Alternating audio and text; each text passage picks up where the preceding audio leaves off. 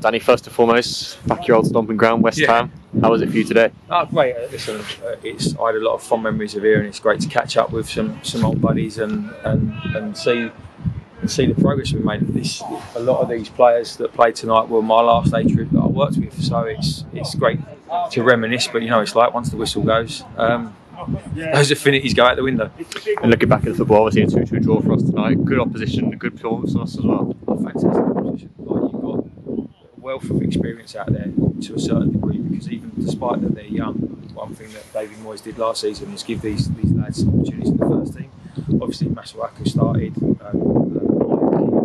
played in the Premier League.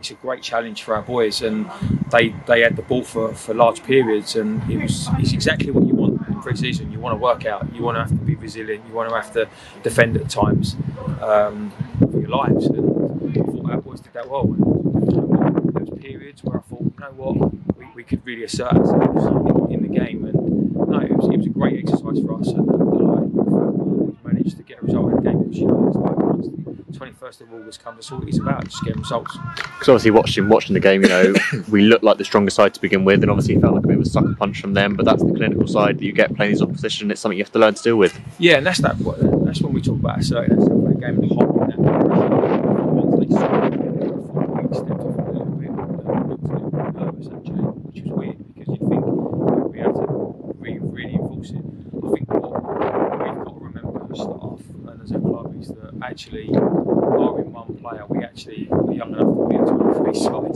So it wasn't actually a mismatch in the sense of age group. It's not like we've got 25, 26, 27-year-olds all over the pitch. That wealth of experience, we've got young players. So it's a great chance for us to see how they compete at this level. Listen, they've got some tremendous talent, and that showed in periods, and we had to be resolute, and we were that. And like we said, we just said in the dressing room, the bottom line was we took the lead, and when we conceded, we were very good at going no more, and we shut up shop, and we made sure that we didn't lose the game. Because of course, going through it chance by chance, obviously we went 1-0 down, but then quickly back we responded with a good hold-up play from Mo, little flick on for Edsa, and Toby's there to smash it into the near post. Great finish from Toby, and their keepers pulled off 2 or 3 unbelievable saves from set pieces. I mean, if we'd have gone in 3 or 4-1 up at half time, on the actual flow of the game, would have flattered us. But in the sense of chances, we had those chances, and we'd like to think we'd take them when the season comes. But ironically, it was a set piece that got us our second and one of the training ground. So, let's mention that a little bit more. Obviously, another goal for Kevin, and another set piece goal. Is that something else you mentioned there you work on, you want to enforce into next season?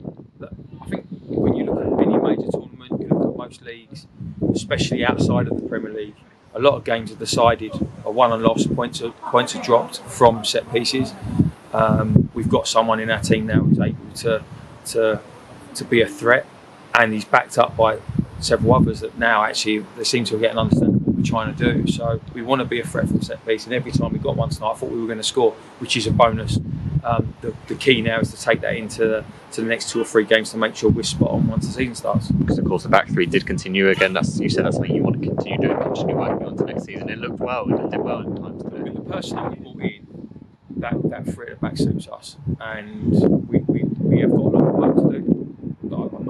I'm not getting above our station with it. We've got a lot of work to do. There's some positional understanding that needs to be refined. There's some distances that we need to work on, especially when we're under pressure, because I thought we dropped off too deep at times. But that's what pre-season's for. Obviously, a few academy boys and a few trialists continue to make their appearances, albeit from no crowd today. But how do you feel they got on? Yeah, I mean, look, we've got to make sure, as a squad this season, we've got to make sure that we've got players that can come and affect the game. Or whether that's the young lads who are stepping up, we keep them around instead of setting them out on loan, or whether that's any of the trialists do their bit.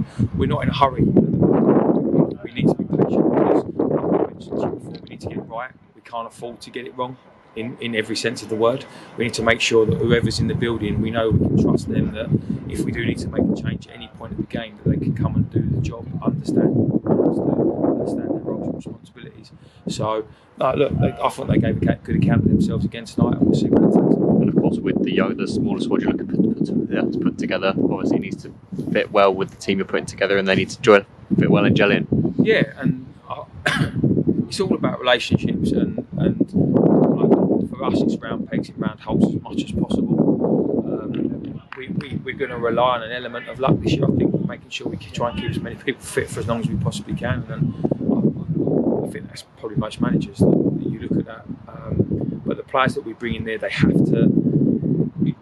to fit in the dressing room with the characters that we've got, and there has to be no disruptions. And because it's like sometimes you get some players offered to you, you think, oh, I really like him, he's a tremendous talent.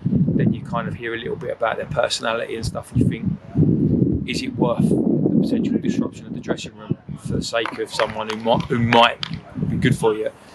I'd say that the gamble's not probably worth it. And of course, obviously, tonight was a bit more of a technical challenge, but a physical challenge nonetheless. But next week, we look up to Searle, who gave us a good test last season, and next season, this season rather, should be the same sort of thing. Yeah, look, Bakes and that, they've always put good teams together. It's always been tough fixtures against them, and from our perspective, it's another exercise to try and learn what we want to do and be that little step ahead of where we were tonight. When the physical challenge tonight was unbelievable. It was the pace they had in their team. It was frightening. You think you're showing the winger inside, so he can't outrun you, and then the right back's gone past, and it's like a 100-metre sprinter, and they had pace all over the park. But what was good for us tonight was, within reason, we handled it quite well. And I don't think we'll play against a team this season that has got as much pace as they have in as many positions. So it showed a good learning curve for our boys, and that when we need to get inside the pitch and handle it, we can.